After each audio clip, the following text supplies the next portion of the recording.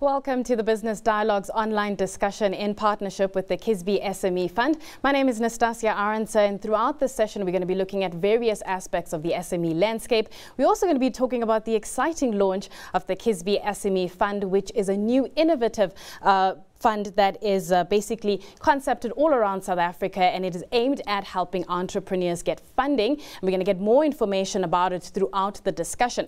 But I can't have the discussion alone, and we figured in order to have something that is more robust and you can enjoy and get some valuable insights, I'd like to introduce you to my panelists. That is starting off with Mark Barnes, who is the Executive Chair of the Kisby SME Fund. And then, of course, we have Fatima Vawda, who is the Managing Director of 274 Investment Managers. We have Emery, who is the CEO and co-founder of Rainfin, and Andile, Khumalo, CEO of KhumaloCo. Thank you so much for your time, ladies and gentlemen.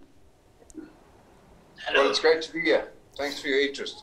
So the one thing that everyone has been talking about, of course, is the coronavirus and the fact that it's having devastating impacts on various parts of businesses and in particular people's lives. And what we're also seeing is that as more economies begin to navigate their way through this new world that we find ourselves in, and in some cases re-entering various levels of the lockdown, we're going to see unintended consequences that will have an effect on small businesses, have an effect on workers. And let's start off with you, Andile, because you have been talking about the SME landscape for as long as I think most people have been following your entrepreneurial journey. Give us an assessment as to what the lay of the land is right now from some of the entrepreneurs you may have caught up with. Thank you very much, Tash. Yes, indeed, it is tough times for, I guess, both workers and also business owners, big and small. I do think that COVID-19 presents a specific challenge in just the restrictions that didn't exist before. And now small businesses having to navigate, trying to stay alive, trying to continue trading in an environment that's extremely restrictive. But in the context of South Africa, of course, Fatima will tell you, watches the markets closer. We are already in a difficult time as an economy. Our economy was already growing way too slow. In fact, if anything, probably in real terms, retracting and not growing at all. So we've got this kind of once in a lifetime event affecting us in an environment where we're already in a little bit of a trough. And I think that it's going to take a lot for small business owners to get through it. My own views is that we have to accept that many will shut down, which will mean that many more will leave the economy and no longer be productive in the economy. And if ever there was a time we needed more people in the economy, it was now, because already South Africa is sitting with more people on social grants than employed. Already South Africa is sitting with probably 40–50% of its potential workforce at home, having given up looking for work. So we absolutely need to think out of the box about finding solutions to support small businesses. And I guess that's why we're here this morning. Right, and I see Fatima agreeing with some of the points that you're raising there, and we're starting to see some questions come through as well on screen, and we'll get to that Q&A session a little bit later on. I'll be monitoring it on my side via the live chat. But Fatima, let's come to you. I mean, Andile was mentioning some of the key elements, some of the key concerns. What's your view at this point? No, coming into 2020, we actually thought we'd begin to see some form of an economic recovery because legislators were putting policies in place that would help us unlock of the economy. And then COVID-19 happened, and we've basically gone back 10,000 steps. The result for SMMEs has been devastating. I mean, in many cases, I mean, Statistics has released some numbers recently which demonstrates that at the end of July, most SMMEs in South Africa will not be able to carry on beyond that. We expect in excess of 500,000 jobs to be lost in the SMME space as a direct result of COVID. So this is a critically serious situation where we've got to come to the table as stakeholders and find solutions. And the Kisby Fund that we are talking about today is a clear demonstration of a collective effort to come together and say, you know what, we've got a critical challenge and we've got to resolve it. Increased unemployment is not going to stage an economic recovery. And people who only invest in investment where they think that this is mutually exclusive. It is not mutually exclusive, because with higher rates of unemployment, it's eventually going to impact everything else. And if your money is currently sitting in NASPAS, it's going to impact NASPAS. Mark, let's come to you. I mean, we have a national blueprint known as the National Development Plan, and it has the idea that by 2030, we should be creating at least 70% of employment coming from the small business sector, being generated by the small business sector. And taking into account what Andile has described, what Fatima has described, and various other things, even before COVID, we're not anywhere close to reaching that target, at least from where I'm sitting and where I'm analyzing the numbers. Where do you begin as a business to try and rebuild some level of adjustment to get to whatever happens beyond this, beyond COVID, so to speak? Yeah, thanks. I think first of all, we need to get out of our comfort zones, and we need to move out of writing documents in good places and get down to where the action is. Okay, and the solution lies in a combination of things. And the first thing you need to do is be willing to take an appropriate risk capital equation into account. And I think that we bring together here two very different aspects as far as SME funding is concerned. First of all, we've got the right capital mix and the attitude that drives that. And second of all, we think beyond any particular asset into a community of SMEs and how that ecosystem can be, mutually helpful in creating a new economy. And so, to talk about the point of employment, it's not neutral, man. If we've got someone employed, that's an asset to the economy, an asset to the country. They pay tax, they send kids to school, they eat food, they do it. If we've got someone who's unemployed, that's a liability to the country. And, and Andile talked about social grants. We are not looking at social development in this country. We're looking at social rescue. Okay, and there's a fundamental difference. And so we need to go into the energy, the lifeblood of the economy, and move away from established, mature capital markets into the reality of our own country. Right. Speaking of which, Sean, let's get to you. I mean, with your experience at Rainfin, when do we get to a point where we have the financial sector stimulating the kind of growth we need from the small business side? Good morning, everybody. Thanks for having us today. And I mean, Mark touched on the point as well. As you know, we've been working for a long time in Rainfin in injecting capital into the SME market. And what's very interesting is we're now seeing a significant shift in the attitude of institutional capital in South Africa. And it's welcome to see. People are realizing that they need to take that institutional capital away from what Mark calls the circle of capitalism, which is basically sitting in the top of the Sandton Towers and in those huge organizations where it feels safe. Take some of that money and put it into what we call the aspirant capital. So Mark's, I'm going to use his buzzword, which is aspirant capital needs to meet institutional capital. And we're seeing that. We're seeing development agencies wanting to come in contact with and work together with institutional fund money. And now you've got this blend that we talk about. And because on their own, they're never going to be capable of solving this problem. But if we can take developmental capital, institutional capital, pool those together, it means a better product for an SME. And when we look at this problem from an SME's point of view, they want growth capital. They don't want stifling, high interest rate, exploitative capital. Unfortunately, if you don't have institutions and development agencies working together to solve the problem, you are going to get a little bit of that exploitative capital taking advantage of the stress that's out there at the moment. Which then takes a nice segue into the next question, which I have for you, Mark. And let's talk a little bit more about the SME, the Kisby Fund. What is it about, and how did you get involved in it? Because the last time people, spoke or even heard from you, you were at Postbank. Yeah, that was a long time ago. I don't know why you have to dig up the past like that.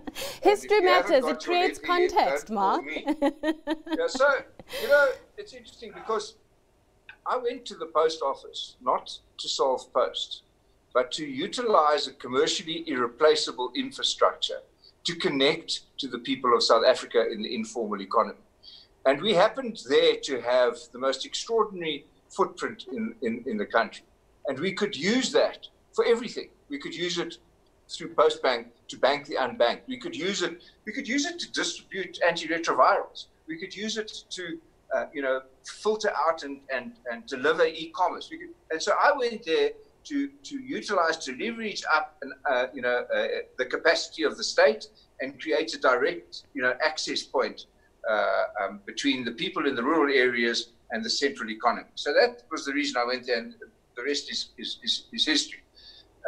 What am I doing here now? I've been wanting to do this for the last decade or more. Okay. I've been wanting to find a collection, and I was invited into this group, and this is an extraordinary mix. Okay. What you need today is you need to make full use of technology, first point.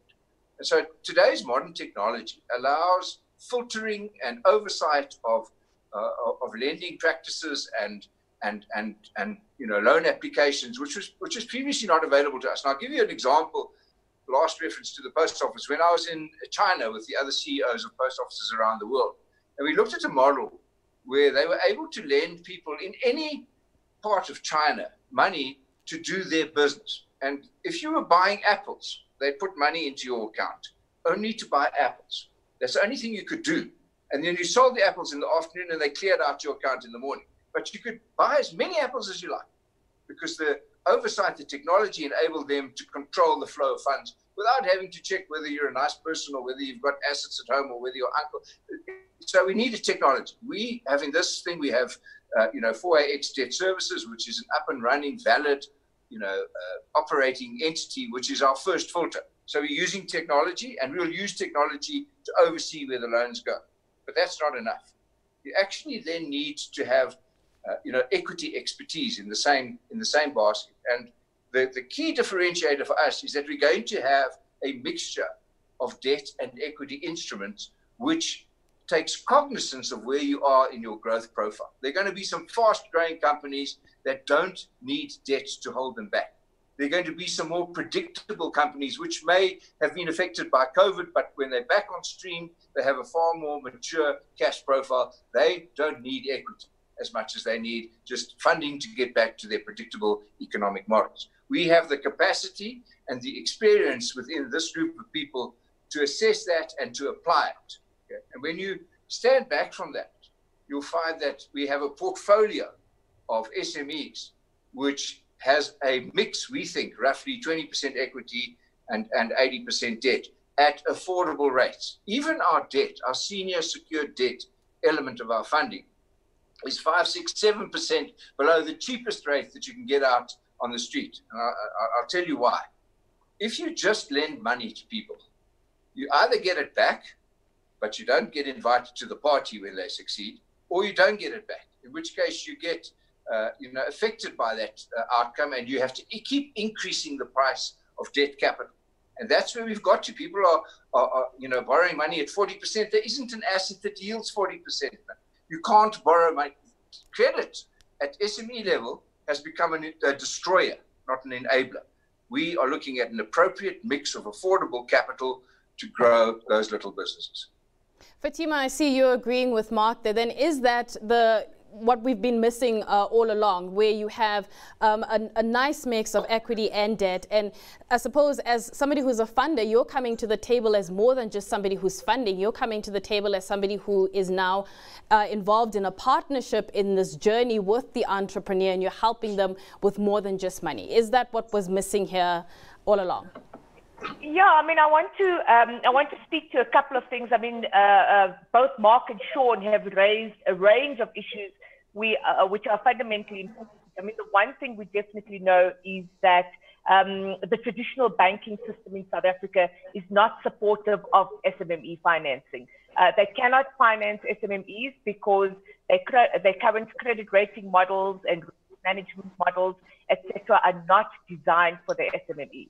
They also do not have the right technology to be able to deal with excessive applications that are lower down the pyramid, which is when Sean comes in. And Mark raises some very, very important issues. Where I come in is really from thinking about the blended finance perspective. These things cannot be achieved on their own. Currently, governments come to the party from a perspective of credit, but it's not credit guarantees, etc., but it's not enough.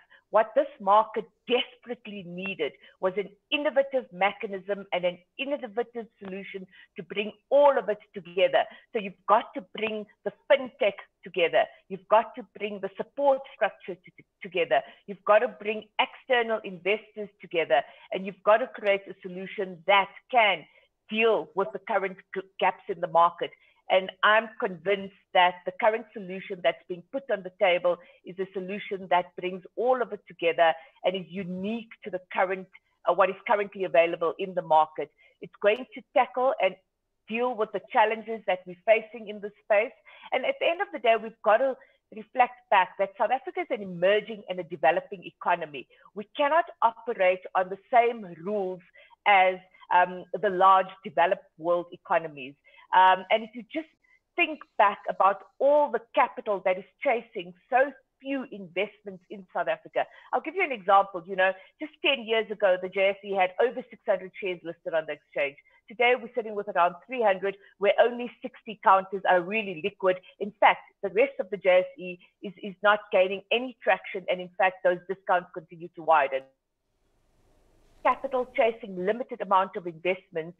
And also, the large counters of the JSE have taken their money and invested that money offshore for years now in failed investments. We estimate that close to 200 billion rand has been invested offshore and not generated any value to local shareholders.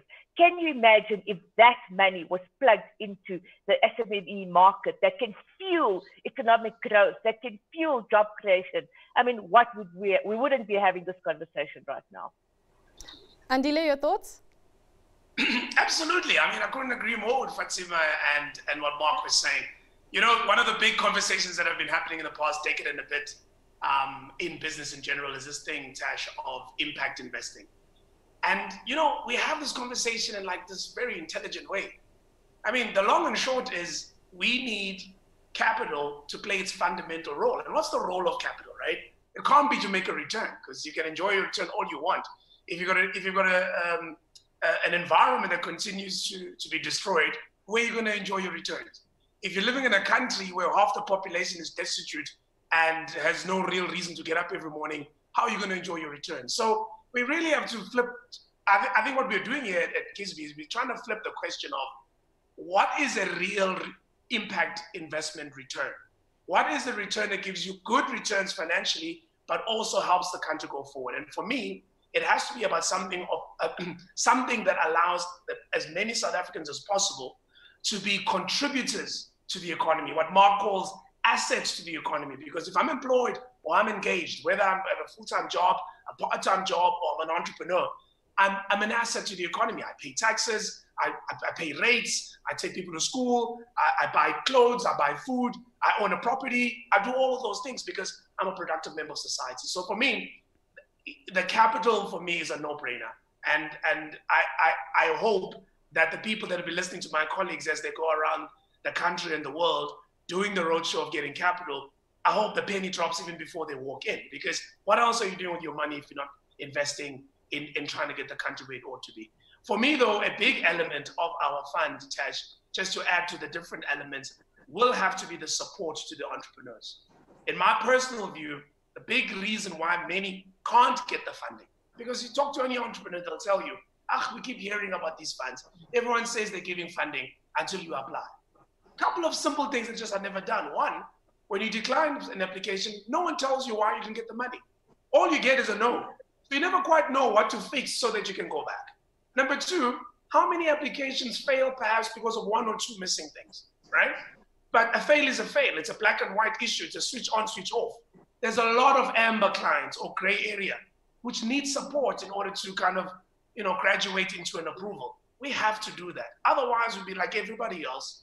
You will apply through a platform and you get an A or an A, cheers. We're only interested in the guys that are already coming, quote unquote, ready to go. The reality is that we live in South Africa. The majority of the entrepreneurs are going to be black. Because they are black, they come with the historical issues and baggage. Part of that is the skills, to submit and put forward a credible application. That doesn't mean they're not deserving of the capital. That just means they may require some support. Right. Mark, yeah. Nastasia, I'm sorry to interrupt your flow, but it's very important to build on the point that Andile is making about support, about non-financial issues. Okay? And so, part of our dream is to put together this thing called the SME marketplace, for want of a better description, where our SME investee companies start thinking about each other and start working together and start, we're going to have an app where you can do your e-commerce together as an SME community, where you can buy from one another, where you can, if you all need to buy paper, let's buy it in bulk together. Let's start creating the missing elements between the informal and formal economy, which is the ability to buy in bulk, the ability to contract long-term, the ability to benefit from economies of scale and purchasing power and have valid supply contracts, because the trouble in our country is that the poorest people have the highest cost per unit of consumption. Okay, so the cost of a cigarette or an apple or a minute of airtime for the poorest person is the highest, because they can't contract, because they don't have economic substance to contract. What we will create here at the outset, before we create economic substance, will be the prospect of economic dignity and the desire to put energy into that prospect, because it's real and you can feed it. And that builds and starts creating a community. And all of the partners here come together. Arena, the media house, is one of our partners. You've seen the sort of media coverage that we're able to give to the fund. Imagine a small Port Elizabeth-based industrial company getting on the back page of the Sunday Times or the front page of the Sunday Times, because we see that as part of the capital that we bring to those entities which otherwise don't have access to it. And it's that and mentoring and all of these other elements, these invisible elements, these non-cash elements, this society, this ecosystem, which, and I'm finishing off now, makes this eventually an attractive asset class. This is not just for the SMEs. I would argue, and Fatima's pointed out, the mature capital markets, if anything, are probably overvalued. There's more capital chasing less, energy. Take some of that money and put it into the real growth engine, and now we're talking. The first question I'm going to ask, and I think it's a question that's just recurring as I'm looking through my live chat, and it has to do with, the kind of lending rates that are out there in terms of funding for entrepreneurs. And I think, Sean, let's get with you for that one. When you look at the different interest rates that are out there, I mean, how excessive and I suppose call it even damaging to certain businesses' margins is it if you were to consider funding? We often talk about funding in the small segment and as being destructive. And let me just describe why it is destructive. And please don't get me wrong that I'm not saying there hasn't been a time and a place and a need. And people always think I'm bashing these people, but I just want to point out some facts. I mean, there's presently a service. I got an email this morning from a company which are marketing services saying, if you are supplying the following 65 companies and you have a purchase order, I will lend you the equivalent value of your purchase order. The cost of that, though, is 6% of the purchase order value. So our SME have to give up 6% of that invoice value to have financing for 60 days. So for 2 months, I'm paying 6%. So if you multiply that by the 6, I mean, automatically it's a 36% average rate per year that I'm paying in that finance. But more importantly is, what is the margin on that invoice for this SME? He might have done his pricing and his costing, and perhaps he's making a 20% margin. But immediately you've taken 6% of his margin off the top. That effectively means you've taken 30% of his profitability just providing him some short-term finance. And somebody should never be that desperate that they have to ultimately sacrifice that much of their business for a short period of financing. That's an example of what I'm talking about in the context. There's a need for it, but the need is incorrectly priced. That same finance could easily have been provided at a lower rate, but because there's no competition or there's no alternative for the SMEs, they're forced to use it, and I think it's ultimately becoming exploitative. So there's many examples of this. I mean, pretty standard rates at the moment are 36% per annum financing cost for an SME on most services. You can go out onto the marketplace now, look at lots of these online funding portals, and if someone wants to borrow 1.5 million and less, they'll pay about 36% per annum. That, for me, is destructive to the profitability of the SME, and it's destructive in its ability to achieve employment. How can someone employ and grow when almost all of their margin is going to the cost of their finance? So finance has to be two things. It has to be patient. That finance is not patient. That is a 6-month financing game. You don't pay it, we close you down. Effectively, finance has to have a degree of patience, which means you have to be able to finance at a low interest rate, low cash flow impact, but be prepared to wait for some equity-based return.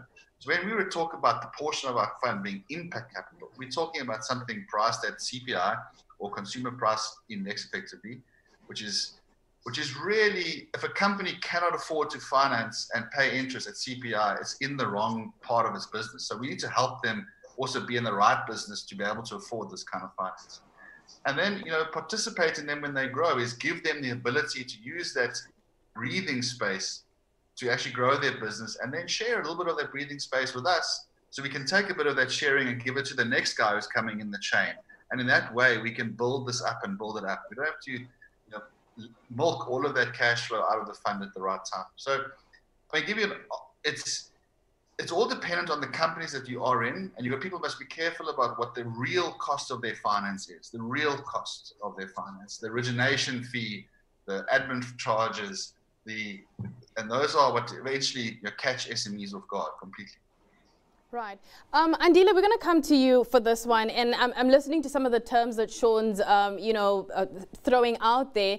There are some SMEs out there that may not necessarily understand, and, we call it financial education from a personal perspective sometimes when we're discussing financial inclusion, etc. But when we're talking financial education from a business perspective, being able to understand the terms and conditions that are put in front of you when you're taking that loan, when you're considering that loan.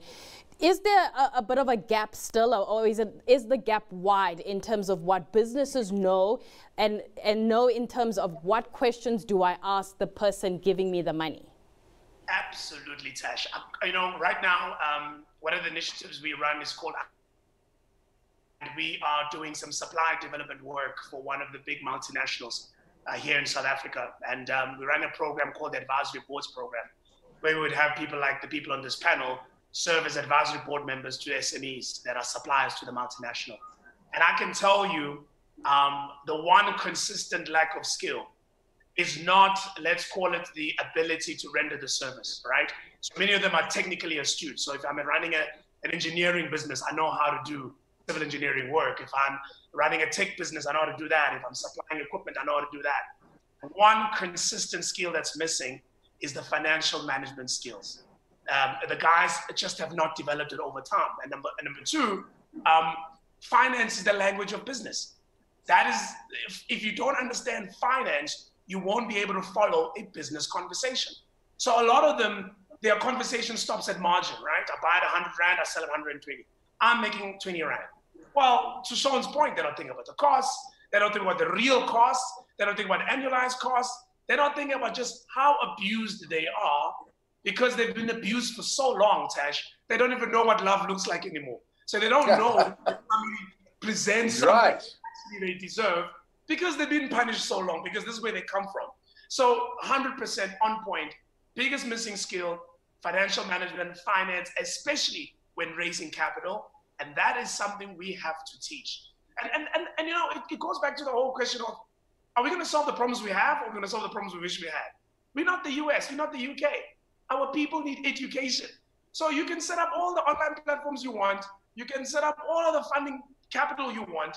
If you're not holding the hands and helping them appreciate how to run a business, just generally what are the things to look forward to or to look out for, chances are you're going to have underperforming loans, and not because they want to, just simply because they don't have the skills. So the element and kind of my input into the Kisby Fund is to keep us honest in making sure we're creating an A to Z support structure for all the SMEs. And then to Mark's point, creating a marketplace for them to trade between themselves. Because you see, if I'm trading with you, Tash, and we're part of the Kisby platform, it's the easiest thing for Kisby to lend me money to trade with you, because you are essentially in the same circle.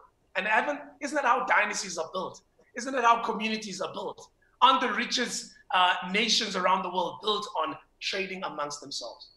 Right. Fatima, Mark was talking about, capital sort of circulating in the same areas. And I think we see it now. I'm currently in Parktown, but a little further up north, there are massive skyscrapers and the capital always seems to be circling around there as opposed to over the highway where there's potential businesses in the township areas that you could stimulate, you could help. And we can have conferences year in and year out about why banks don't want to finance small businesses or why they necessarily picky about it. Where is the disconnect? Is it a sense where the banks don't understand the township businesses, where there could be a potential, employment generator there? Or what exactly is the issue from your side and some of the conversations you're having? Simon, I'm going to come in with a very controversial angle to this. And of course, it's my pet subject, which is trying to actually drive financial inclusion in South Africa and reduce the concentration of our system that historically hasn't really moved in the post-apartheid environment. You know, we've got a couple of big players that control the economy, and they continue to do that in the savings and investments sector. And we need to find the mechanisms to include and bring about financial inclusivity as well as transform the sector. Because as you've said, the bulk of the jobs are created in the township economies. Listed companies are not creating the jobs. And in fact, over the past 10 years, a lot of the capital and the cash on the balance sheet has not been deployed into innovative projects that can lead to job creation. They've been sitting with that money on the balance sheets with the excuse that there's no policy certainty in South Africa, and therefore we are scared to invest in the real economy, and therefore there haven't been sufficient jobs that have been created out of these companies. Now, what we need is we need the regulatory environment to work together to achieve the future growth potential that we're looking at. So one, I think there's a step in the right direction. So our presidency has recognized that the current laws that limits the flow of investment capital into things like SME funds, etc., need to change. And you'll know that Tito Mboweni, our finance minister, had a little bit of a blurb 2 weeks ago when he announced the revised COVID budget, and he spoke about the Pension Funds Act and Regulation 28, and he said, well, something was missing in my speech. What happened to this part? Because he was going to make a very, very important announcement, because the current rules prescribe limits in terms of how retirement funds can invest, and the limitations to invest in things like the SME funds, etc., is limited by the regulations. So I think to allow us to move forward, we need to overhaul the regulatory environment, but we also need to revisit BBBE legislation, because what's been happening all this time is the allocation towards things like enterprise development, enterprise supply development, creating this ecosystem of downstream procurement has not really worked. You know, you can really create that ecosystem if downstream procurement works. So procurement policies, etc., have not efficiently been utilized and optimized in the spirit of BBBE legislation. And therefore, I'm saying we've got to look at the retirement fund legislation, we've got to look at BBBE legislation, and we've also got to look at collective investment scheme legislation. We've got 1,600 registered unit trusts in South Africa that's made up of 2.6 trillion rands of assets, and not a single unit trust can invest in the Kisby Fund. And, you know, it's unbelievable that we have this legislation that actually prohibits the growth and development of our economy. And we need to revisit this legislation. Okay, then allow me to be controversial here. And Mark, I'm going to come to you. We often talk about red tape, and most entrepreneurs bring up the same issues. If we're all hearing it, we hear the complaints, we can write as many reports as we like about the same issues. From your side, I mean, when some of the things you may be noticing, Why are we not fixing this red tape? Like, I mean, we can be talking about the ease of doing business, the ease of opening up a business and starting one. And if the same issues are being flagged year in and year out by entrepreneurs, where is the hindrance in being able to iron out those issues and make it easy for our entrepreneurs to start business and get to the point where they're thriving? Short-sighted stupidity. That's what it is. Okay. You know, if you think that we are going to try and take capital away from established circulating capital because we're not going to give them a better return, you're wrong. We're going to give them a better return. Okay, they're going to make more money, and there's so many virtuous circles that need to be pursued. For example, say now the UIF were to invest in a thing like this. Well, every time we create a job, they get a contribution. You know, and say now we create tax base. Should the government support an initiative like this? Hell yes. Because every time we create tax base, they get a 38% return out of what we've built. Okay, and so there are all these virtuous, economic, obvious circles which have been ignored. It's a little bit like if you find a vaccine for COVID, but you keep it within the hospital, okay, and you never let it out into the public for the patients. That's what's happening. Capital is circulating where capital already lives, okay, and it's just silly. And what you're going to end up with is overpriced, low-yielding assets where there's a feast out there of people who are building real things. And let me just say this. When we reflect back on this in 5 years' time, we would have created an economic class and an economic ecosystem which is virtuous and has delivered extraordinary returns. And it'll just make us all feel better, and we will have less to worry about in terms of measures than we will have about the reality of our lives. I mean, I can't tell you how obvious it is to me that you would do better putting money into a growing business in Alexander or Diepsloot or Khayelitsha, and I only chose one of them once and I got into so much trouble, in all of those places, okay, than you would getting a return out of another building in Sandton. We should know this. And besides that, you know, the inequality that prevails, if it is not solved, if there is no middle ground, there'll be no survival economically for anybody. Okay, so this is urgent but profitable, and I just don't get why established capital doesn't want to do this, because it's based on the numbers, and it's just getting the right mix together. Right. So there's so many questions that are coming in, and I think a lot of them have to do with, wanting that funding, because there's so many funds that have been launched since the beginning of, trying to deal with the COVID pandemic. Sean, before I get to some of the questions as they continue to flood through, if someone were to ask what makes this Kisby Fund, different from any other funds that have been launched since March 27th, what would you say? Blended capital is an important point. Blended capital that has both a long-term, patient equity view and an understanding of that SMEs need to survive with the appropriate interest rates. Fundamentally, those are the structuring points. The other side of it, also blended companies that we can service through blended platform. We have great technology expertise, so we can deliver to the smallest of the small SME, but we also have fantastic investment and private equity expertise, so we can deal with that SME that needs 50 to 60 million. We can deal with someone who needs 500, and we can deal with someone who needs 60. That is unusual. No other grouping of people has the ability in one fund to talk to you like that. And because we have that diversity of who we can fund, we have the ability to do the diversity and spread of our risk, therefore have this promised return to the equity holders that we're talking about and the investment holders. But I think it's also important to raise, sorry for coming in there, is, the platform, the 4AX platform. This is a registered stock exchange in the market, which makes it uniquely different in the sense that no other SMME is going to operate on a stock exchange. Yeah.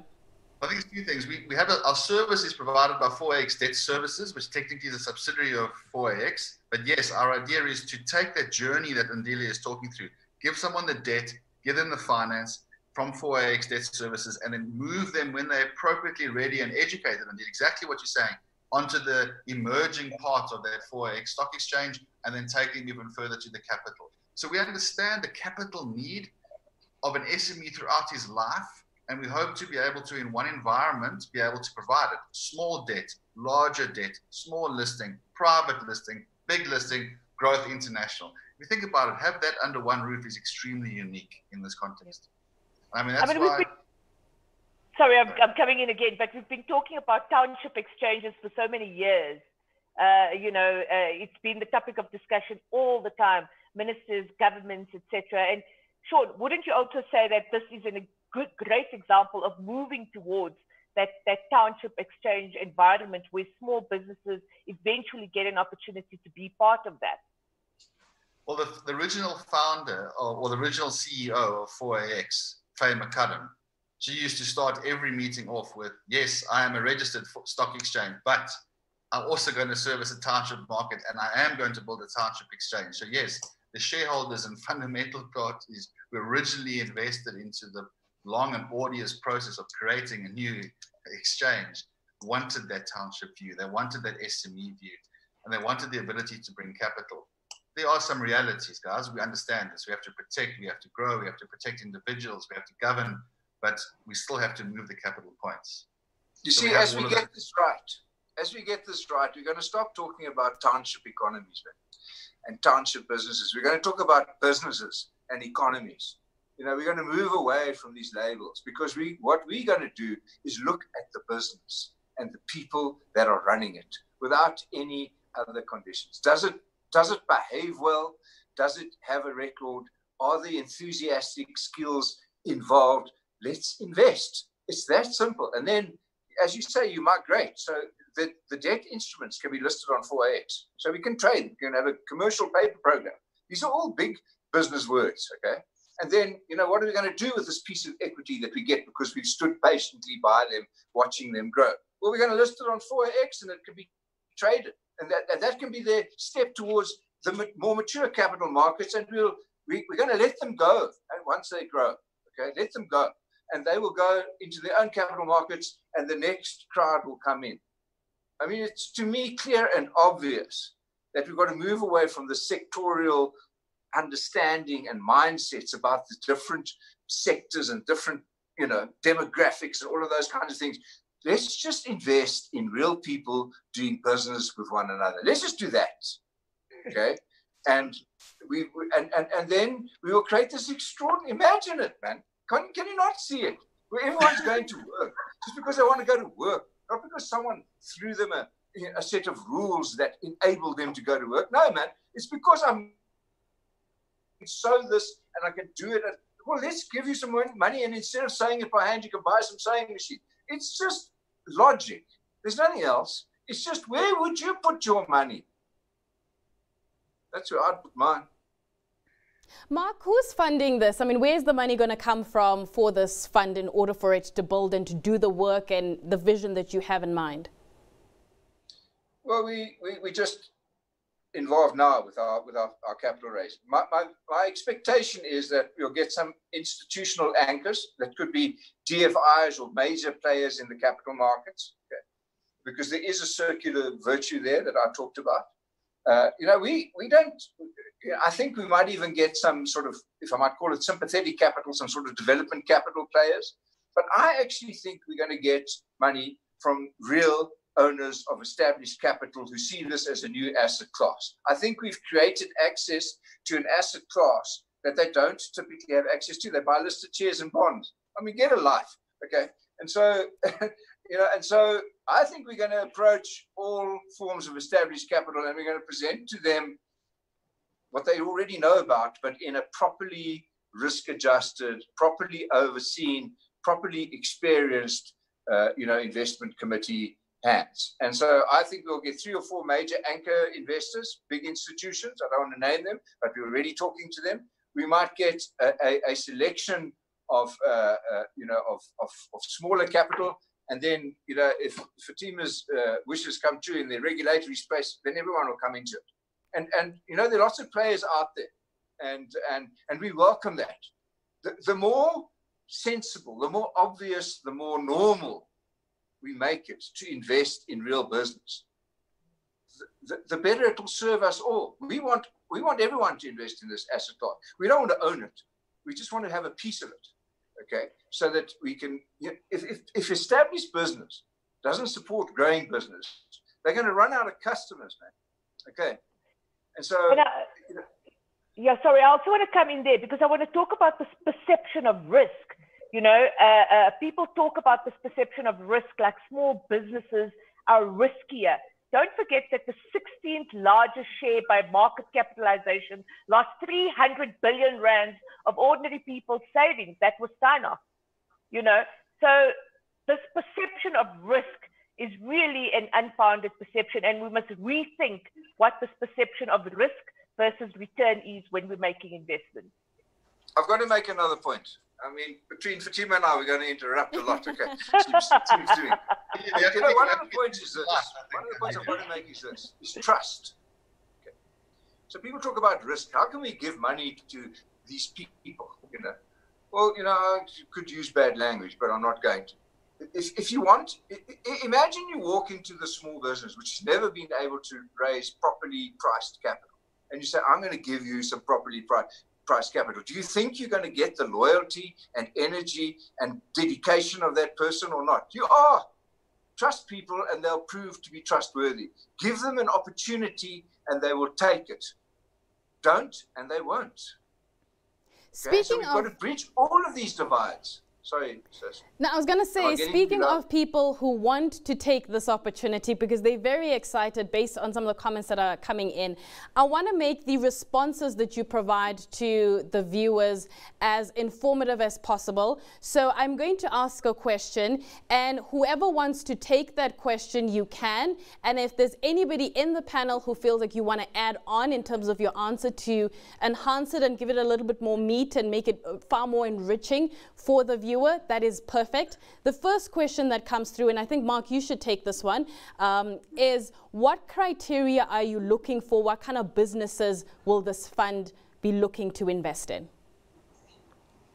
Okay, so we had a long discussion about this yesterday, and we continue to revise our thoughts. But, if you said to me, what would be in the sweet spot? Well, it might be a company that's got 10 or more million turnover, that's got kind of a net margin of 20%, that's that's employing a minimum of 10 or more people, okay, and that has got a demand-driven strategy where they could sell more if they could finance more, or if they could cross the economies of scale divide by buying a machine instead of whatever. And there's all of those balancing factors. I don't know what we're going to end up with. But I'll tell you this, we've got the technology to sift through and do a whole lot of little stuff driven by almost AI kind of thinking.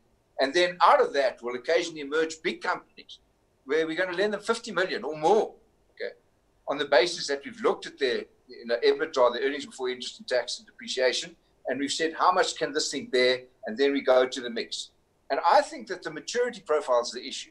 In 2 years' time, we might find a few more Facebooks and all those things in there. And those things we're going to release into the market, and we're going to start drawing capital into them. We have a very clear idea. You must employ people. You must have a business that has got some kind of track record and evidence demand. And it must be clear that the only thing you're really missing is capital, that you know what you're doing. I don't think we'll go too small. And Sean, help me. Oh, you know this stuff. I've got much more specifics than Mark, but Mark likes to have it a little bit vague, so he doesn't want to give away all the secret sauce. But yes, get specific, Sean. So the simple reality is that as a fund, you have to also protect your investors' money, correct? So people are putting money in us, they're making sure we have to look after it, and we have to. So the fundamental that Mark spoke about is the business has to have existing appetite and can do something with the capital. In other words, existing customers, existing revenue, some degree of profit. It doesn't have to be exactly profitable today, but a path to profitability that is clear, visible, and direct, so that we understand what it is. The ability to absorb our capital is one thing, so people must never be overburdened by the capital. People think they need capital, but sometimes they realize that capital can be overburdened in this context. So if I was to really give you 20% of our fund is ultimately going to go potentially towards companies that are less than 15 million rand turnover, but 80% of the money will go to funds that are bigger than 15 million rand turnover.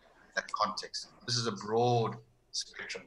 But this blend of capital is important as well that Mark talks about, is that we are prepared to take a view where we sacrifice some interest in people for a view of the upside and the economics of that company. In other words, the equity of that company's growth.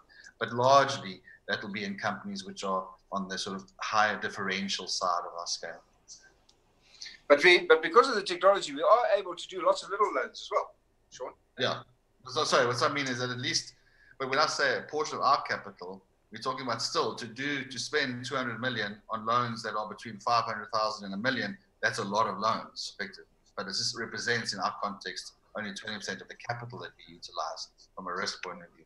So yes, we will deal with loan sizes that are really based on the ability for someone to pay it off within the 3-year period of time. So if we can work that out, the loans would be companies that have more than R1 million turnover for sure. We're not going to lend to anybody who doesn't have less than R1 million turnover. None of our loans will be less than 250,000 Rand, that's for sure. And then from there onwards, we scale with the company as we scale. Mark referred to our ideal sweet spot. The middle company would be someone who's 15 million Rand turnover, effectively taking a 5 million Rand loan because they have about a 2 million Rand EBITDA. That's an ideal company for us. That sort of fits the middle. But there, as Mark says, there's going to be to the right and there's going to obviously be to the left of that. Yeah, but we also, so we're not going to build a new mine. Capital intensity is not what we're about. And we're not going to look at,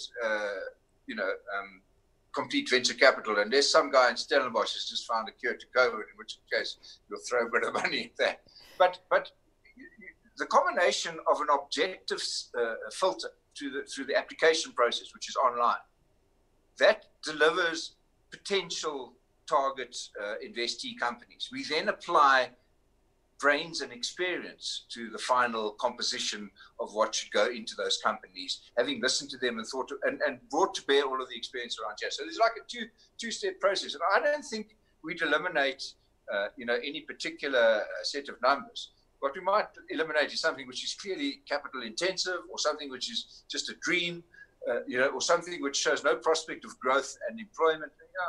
But to answer your question, the final investment profile of this company is going to be a function of the demand that's out there and the capacity to understand it that's in here.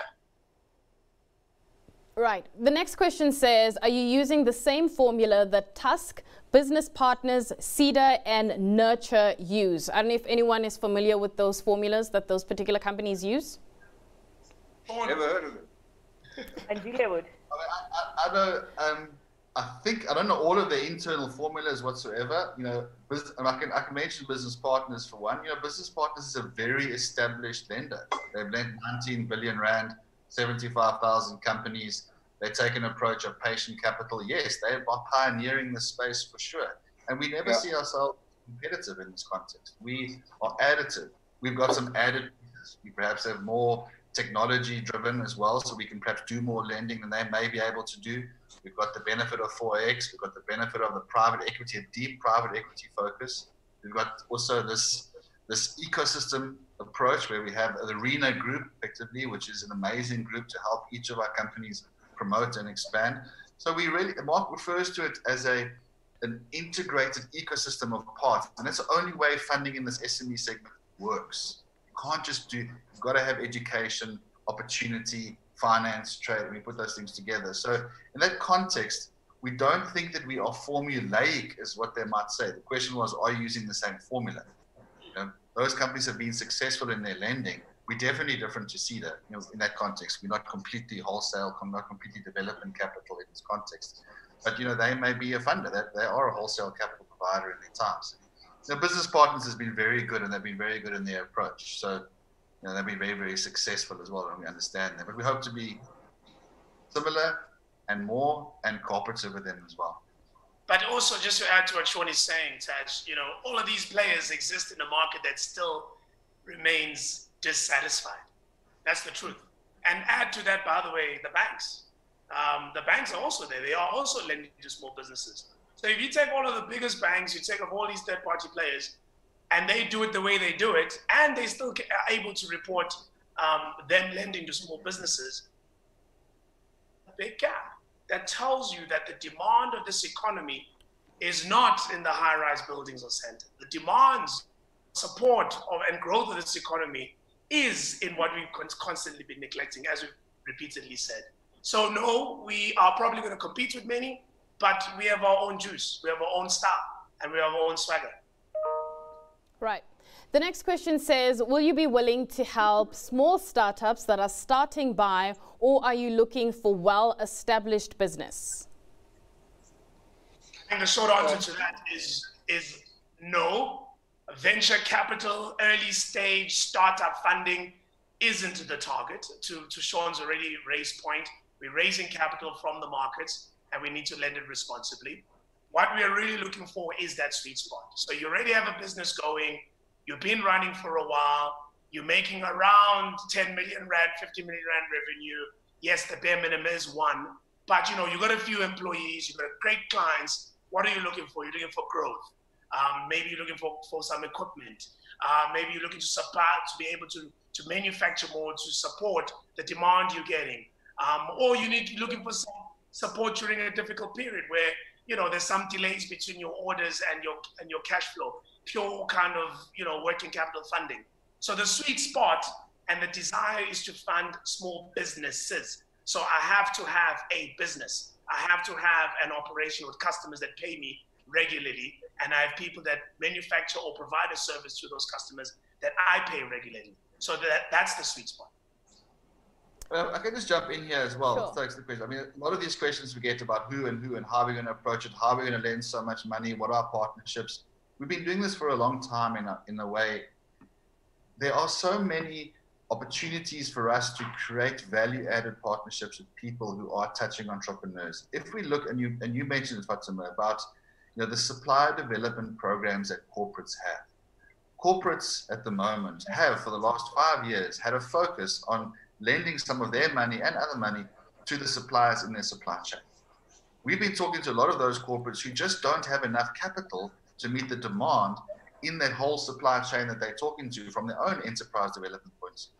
There is a lot of ability for us to work with people like that, who can actually bring these companies to us that are in these various stages too. So there's various avenues of getting to it. There's various models that we've built around expanding the growth, being able to scale our approach to deal with so many SMEs in the type of intensity that we've been discussing. Often someone raises the question with us, how are you going to help so many people? How are you going to deploy 5 billion at 2 million Rand loans to so many people in so many years? It's all about collaboration. It's all about working with various partners, working with technology, and working with your investment structures. The next question says, can you please explain the fees and equity that your management team will earn? That's so you're going to leave that to me, huh? Okay, that's cool. So, I mean, I don't want to get into precise numbers here, but, they'll be raising fees, and I think they're between 1% and 2%, depending on the nature of capital and who's participated in that capital raising. There are operational expenses to be covered. There are, but to give you an example, to sort of wrap it up into an example, our lending rate for the senior debt ends up at about 19.75%, and our base rate that we offer to investors is sort of prime +2. And so if you look at our rate as being sort of prime +6, if you like, to get our risk profile right, and then there's 3 or 4% of costs which get wrapped into that. All of that comes in at 6 or 7 or more percent below the lowest rate that you can get out in the marketplace at the moment. So, and we can talk about how those fees get staggered and how those fees get earned as you go and all of those kinds of things. But of course, a fund like this has costs, and the technology has costs, and those will be completely transparent to the investors and to the users of the capital. Fatima, I think this one is for you. There are 2 questions that I'm going to merge into one because they pretty much try to allude to the same thing. Basically, what changes would you like to see in triple BEE codes, if any? I think the triple BEE codes, and in fact, I'm on the FSCC Council, so I've got to be careful what I say. Having said that, you know, if we look at the DTI codes, they deal with every specific element that is required to facilitate financial inclusion. But I think that the codes are, one, open to abuse by players in the market, and two, they're also open to manipulation in the market. At the end of the day, the emphasis must be on broad participation of all in the economy, which has been said over and over and over again in this session that we've had. Financial inclusion, participation by all in the economy, and ensuring that market access exists. And I think that the codes, particularly our code at the moment, the financial sector code, is going through its review process. After its review process, it will be submitted the DTI for being gazetted at the end of the day. Having said that, this review process is dealing with all of these issues that have been raised in the market around some of the shortcomings of the code, as well as how we can make it easier. My view is that the code in its current form is incredibly complex, and I think we've got to find the mechanisms to simplify the code and make them more effective. And hopefully through that process, we'd be able to deal with some of the weaknesses. Sorry, I want to give a succinct summary on that issue of costs. I mean, if you distill it, we're looking at something like 2% of initiation costs and about a 3.5% per annum of assets under management, if that gives you the proper numbers.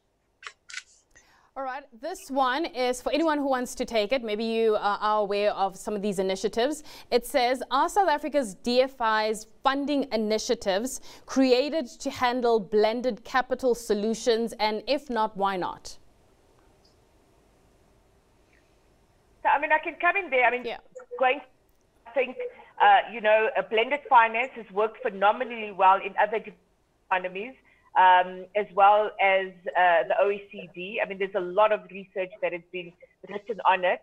And I think the future for investment in South Africa is about blended finance, is about bringing together DFI capital, foreign direct investment, private sector capital, retirement fund capital, savings stocks, and collectively a bit in this asset class as market. So, I mean, just take the President's Infrastructure Development Initiative, which I think is fantastic, because, we've got these very efficient capital markets where foreigners play, but they buy and sell, they don't invest. Okay. So if you're building a dam, you're creating an asset which no one can take away when it's finished. But that infrastructure development requires extraordinary supply chains and the people that feed into it. We would like to be able to fund the real economy that feeds into the strategic forward capital investment structures of our, that are being presented. And so we want to make sure that when you build a dam, all of the SMEs, our people can become part of that economic project and grow to be big enough to become part of the next economic project. And so, I think that there is a huge intersection between what DFI funding and pension funds are funding and what the government is looking at funding, and being the provider of those services and employing the people that feed into those more, those macro economic initiatives. And that's who we need to fund. Right. The next question. Yeah, you sorry, can continue. I'd just like to add some. And, one of the reasons we had the golden era of foreign direct investment in South Africa, and the problem we're faced with right now, and that's part of the role of the Infrastructure Office of the Presidency, is to package these solutions to make them investment friendly. And, in our little way, as part of the Kisby Fund, is also about packaging attractive investment solutions to making them investment friendly, so investors can feel comfortable in supporting, because there must be trust in the system. If there's no trust in the system, nobody is going to want to invest. And it's about how we package it, how we ensure that we deliver against the underlying impact investment attributes of the solution. The next question reads, your website says senior loans are priced at 19.75%, which is 12.5% above prime. Seems expensive. Who wants to clarify that? Is it expensive in relation to what's out there right now? We can give you the makeup of that. Yes, it is prime plus 12.5%. Built into those numbers are assumed default rates. We're going to have bad debts. We're going to have non-performing loans. We're looking at the term loan structure, which is somewhere between 12 and 36 months. So it's a 24-month loan. And I must tell you that I don't regard 19.75 as expensive relative to the current market price for such loans. And you should bear in mind also that that will be a portion of the funding that is applied to your business. You've got to look at the blended cost of capital. So the CPI-linked loan will have an all-in cost of 7%. Where can you get money at that rate? Which will of course then have an equity piece that we can factor into our total return. So I don't think that that's expensive for the risk profile. We have to factor into our equation, and we have to survive. So from an investor's perspective, you have to have a sufficient buffer in order for some things to go wrong so that you can keep the momentum and sustainability of the fund. So, market price is determined where market price finds itself and where sustainable continuity survives. And, I can tell you that the all-in costs for these kinds of loans are upwards of 40%. So 19.75, take the money.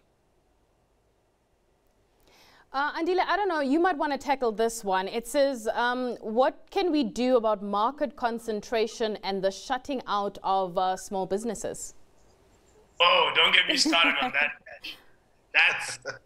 That's the cancer of our economy that keeps entrepreneurs out. We have an economy. We should all log off now and leave Andile for a while. We have an economy that I think the person who's asking the question obviously knows, but for other viewers at home, the question is really around the fact that in almost every industry in our country, there's a handful of players that control 80% of the activity in that industry. You look at telco, you look at banking, you look at even mining companies. In almost every specific resource, there's big players. And that's the nature of the economy of South Africa, what they call the short answer is, there's never been a time in my working life, thanks to COVID, by the way, that no one tells me, sorry, Andile, we're not interested in your proposition. We're not interested in your pitch because we've always done it. For the first time in my working life, Tash, people actually have to listen to ideas that entrepreneurs have because they don't have the answers. COVID-19 has flipped the script on everybody. So the short answer I would give to entrepreneurs out there is to say, COVID-19 is obviously a horrible pandemic because it's a humanitarian and health issue that's leading to people losing lives, right? We hit some numbers last night with all the headlines this morning of just how many people are infected with the virus and are dying. However, I've seen a very specific response by business, and that is an open-minded and a more receptive kind of attitude to new ideas and solutions to problems. So if ever there was a time to knock on doors, it is now, because the structure of the economy is what it is. I'm not going to change it. It's almost like spatial planning and townships. I can't move Joburg CBD to Soweto. Soweto is going to remain in the outskirts of CBD. However, I can build a factory in Soweto. And I think what we can do with this kind of constant keep you out situation where the big guys only play with the big guys is now's the time to keep knocking on the doors, because now they have to listen because they are confused. They too don't know what the solutions are. The next question reads, will this leverage Section 12J tax benefits? We're not a Section 12. No, we're not a No, Section it's not 12. a Section 12. Right. Yeah, it's not a Section 12J. Great. And the next one says, can you connect companies with with SMEs that are interested in enterprise development? That's a great question, and absolutely, once we build the credibility. I'm glad you took that question because I didn't understand it. First, Mark and Sean have to go and find the money, and then Fatima and I will help them allocate it well. But as soon as we get going, and we get the traction of the fund, and we are able to start showcasing what we're doing with the fund, every single multinational, and I know this because I service them, every single multinational in their supply development program is looking for the entrepreneurs that are supplying them to also supply other bigger companies. Because you see, what typically used to happen at the very beginning of supply development, Tash, was that if I'm Coca-Cola, I would get a supplier that supplies me, let's call it packaging. And he'd be my supplier, you know, he's my Andile, who supplies boxes only to Coke. Well, we've all now learned that actually the benefit for Coke is to make sure that that supplier is supplying everybody that's an FMCG manufacturer that needs packaging. He's also supplying AB InBev. He's also supplying Tiger Brands. He's also supplying AVI. He's also supplying Unilever, et cetera, et cetera. So the supply development program system is a very unique opportunity for us as a Kisby fund, because we could find one customer that may supply only one multinational. The ability for us to use our profile, our credibility, the reach of our partner arena should give those entrepreneurs access to those other bigger clients who are looking for those black suppliers, those black women-owned suppliers as well. Yeah, I feel like I'm on Sunday and you're preaching on. Exactly. Sure. Well, I suppose this question then, allows you to be front and center for now, and it's directed at you. Actually, it says, "How do we become lead provider to the fund, seeing that you're looking for partners?" Well, we have the ability on our website at the moment on kisby.co.za. We've created a section where people can register as partners or as interested partners, and just register there. Let us know who it is, and yes, we are going to have these network partners, as Andile just described, to work with people who are already working with entrepreneurs who can help us expand the capital and expand those entrepreneurs. Of course, we have to have that as well. Yeah. And you'll remember a little bit earlier on, we were talking about, having management, information about how to understand your finances, understanding the different terms. And this question, I think, relates to that. It says, can we be clear about the difference between senior debt and equity funding? Sure. So senior debt is just plain vanilla loan. You've got a loan, which is a 2-year loan. It amortizes over the 2-year period and gets repaid in 2 years' time. And that loan typically needs, as its character, predictable cash flows or security in the form of your debtor's book or whatever other assets and income-generating profiles you can put to bear against that. That's debt. That's normal, ordinary debt. The more interesting piece for us that makes it work is a piece of yielding debt at a much lower servicing rate. So let's call it CPI plus something. Let's call that an all-in rate of 7%. But attached to that is an option for us as the fund to convert into equity and buy shares in your business, utilizing that capital. So you have a normal serviceable loan, put that in a box. And that's dictated by the sort of metrics that Sean was talking about. You've got a 15 million turnover, you're making 2 or 3 million EBITDA. You can't borrow more than 5 million sustainably as debt. Okay? Then you've got this lower yielding, lower cost capital, but it seeks a higher return in due course. So in 3 or 4 or 5 years' time, we converted at some point, which we thought was the best growth point of inflection in the business, we convert that piece of debt, which is, say, 20% of the total exposure to you, into shares in your company. You'd want to do that if we did that conversion at a price lower than what you could raise equity capital out in the marketplace. We then become partners. Okay? And so you've still got the debt, but we've got 20% of your company, whatever the number could be. We then exit in due course by selling that or listing it on 4AX or whatever the case may be, and you become, if you will, a normal capitalized company. I hope that helps understand. It's important for us to have that partnership, that protection. You know, I've always said, lenders buy the food, but they never get invited to dinner. Equity guys come to the dinner. So we want to be able to do both of those things so that we can tolerate, growth, and so that we can expand with you, knowing that our reward is out there, but more. And just on that, if I'm, the whole model around private equity and the equity component of it is the part and the support that you provide to the management of those small businesses that allow them to grow. So often, you know, Andile spoke about sometimes these skills are lacking, etc. And with the support of the equity funders, you also tend to win a better balance in achieving some of those, you know, the advice or the direction on expanding the businesses. I mean, so we also, you know, we're providing knowledge transfer here. Okay. So if you look at the SME community that we'll create, they don't have to go on courses, and that, because they've got a community which is vested interest in one another. And so you'll have a mentor. Okay. At 11 o'clock at night, you want to phone the guy and say, listen, what can I do about factoring my debtors? Because I've got this opportunity. And there are people who know the answer to that, which you can't find in a textbook. And there are people probably in the SME community that we create that might be on the other side of that deal. So you know, this is what's required, is a real conversation amongst real business people, you know, feeding off one another, building. We're going to build an entirely new middle ecosystem, which is the gap that we need to fill. The next question. Imagine if we don't do this. Are you going to do you want to finish your point, or should I continue? No, I'm finished. I'm finished. Imagine if we don't solve SMEs. Imagine if we don't create a middle. There's nothing to talk about. That's why I went quiet. It's very unusual for me to be quiet. The next question says, is this only for triple BEE investments? So the question is whether we're only funding black people. No. We are funding all South Africans.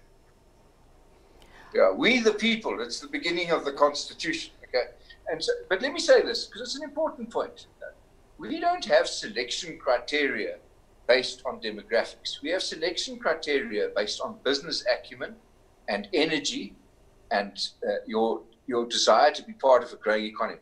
I bet you that in 5 years' time, when we reflect on the SMEs that we enabled with our capital, we will find a perfect match between them and the demographic profile of South Africa. And that's the point. The point is, you know, it's kind of related to the point of us earlier on when we were talking about township businesses versus just businesses, right? Yes, it's important to distinguish, but sometimes the terminology enslaves us in that we don't see township-based businesses as real businesses, you know?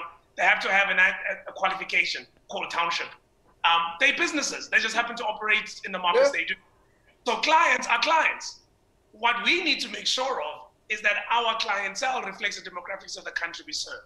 So for me, the question shouldn't be about black or white or women or men. We should have, when we look at our book, it must talk to the demographics of South Africa, both gender and both race. So that's our responsibility. Who's building these businesses? Go and have a look. They don't need any rules. They are the natural force of economic ambition in our country. It's simple. It's obvious. The next question says, CIFA has a bad debt rate of 50% of its direct loan book. What are you budgeting for Kisby? Well, I can't comment whether that question's right or wrong. I mean, I have no idea what CIFA is, and someone making that statement, I don't know the validity of it. I can assume that some of that is high. And when this is what Mark was referring to. When we have to do our pricing of our debt, we do have to assume that in this segment, we will have a higher default ratio than banks have traditionally had in theirs. Why? Because banks haven't funded. We had a whole hour conversation about the reason for that. What's important, though, is our return to our investors needs to be able to stomach a bad debt return that you have in some of those loans, because we have an equity component which can have more that comes on the other side. So yes, our models do have relatively high bad debt models built into them, but still our economics work for our investor because of the blended capital that we have. But I want to give you an example. You know, in India, there was a bank, and I'm going back 4 years, so my data's not correct. There was a bank that started funding stokvels.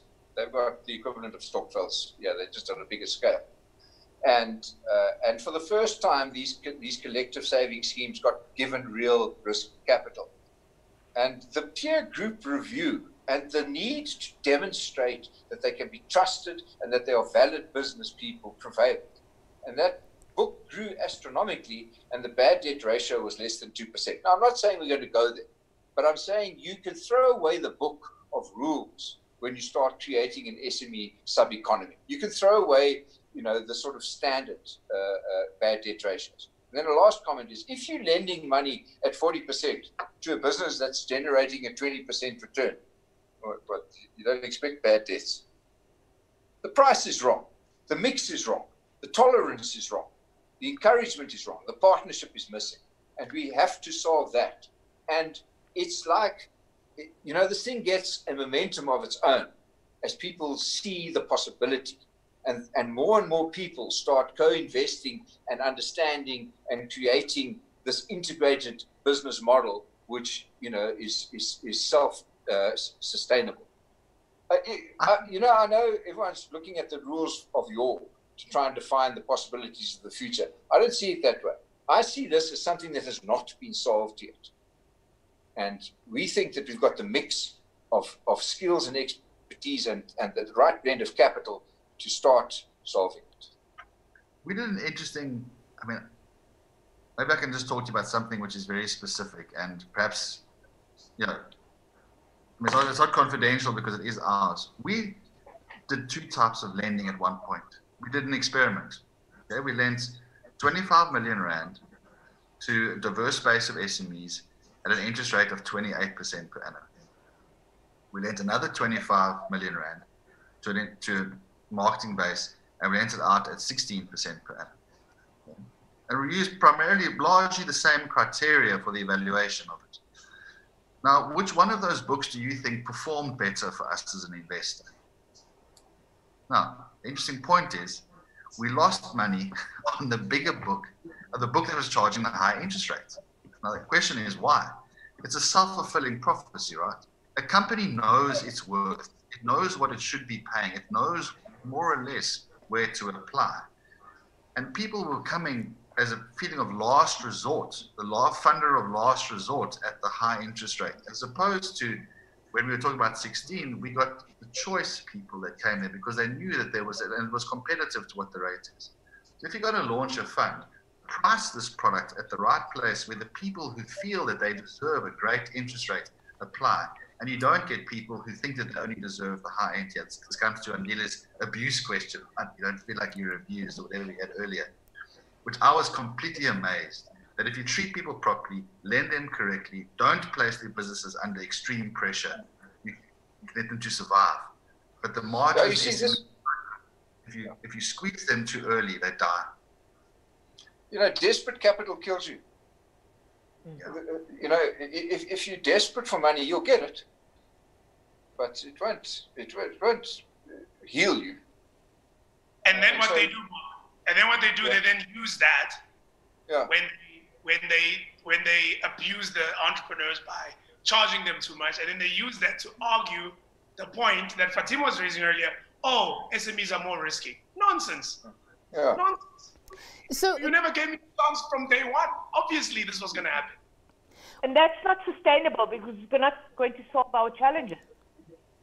Yeah. We've got a question here talking about rural SMEs and SMEs in the townships. We've gotten a wealth of information and answers from all of you. The question now is, at the end of this discussion, at the end of this webinar, how do SMEs in the townships, in the rural communities who've been doing really well, good track record, find out about you, know how to apply, and know all about the funding? Because most of the time, there's a lot of funding out there, but entrepreneurs don't know where to access it, how it all works, and how do we get the information from this webinar out into the streets?